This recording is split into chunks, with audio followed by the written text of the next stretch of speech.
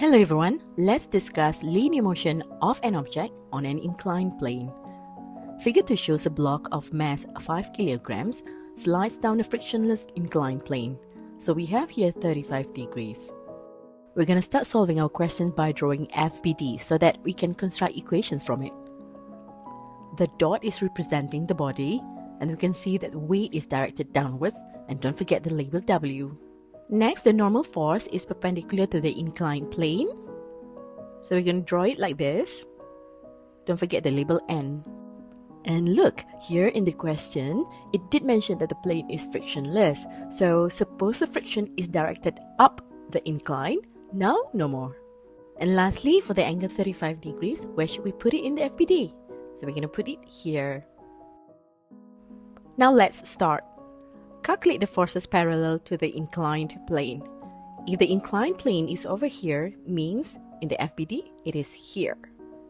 And since weight W is not on the purple axis, we're going to resolve it into WX and later into WY. But for now, we're just going to focus on the purple axis, okay? Summation of forces along x-axis is WX only. And since this is a resolved quantity, we have to add in sine or cosine. But which one? Is it sine or cosine? Well, because the angle 35 degrees is not attached to WX-axis, which is the purple axis, we're just going to use sine. Now let's substitute.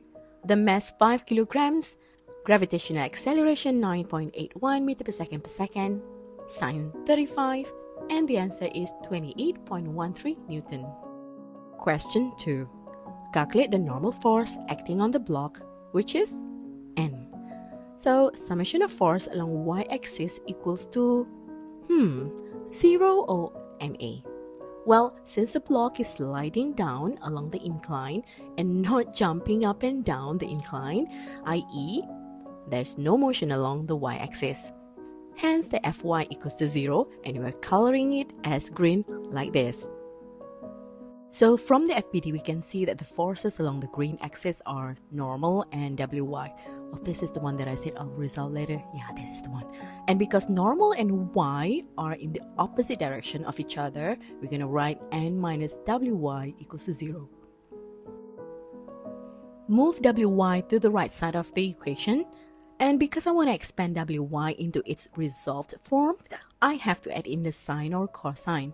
And since the angle is attached to the green axis, W get the cos 35 degrees. And then we just substitute the values and the answer is 40.18 Newton. Question number 3. Calculate the acceleration of the block down the inclined plane. Since we are dealing with the purple axis, means we are going to take the Fx value, which is 28.13 Newton. So, summation of forces along x-axis equals to MA. Substitute all the values, and the acceleration of the block sliding down the incline with no friction is 5.63 meter per second. And that's all. Thank you.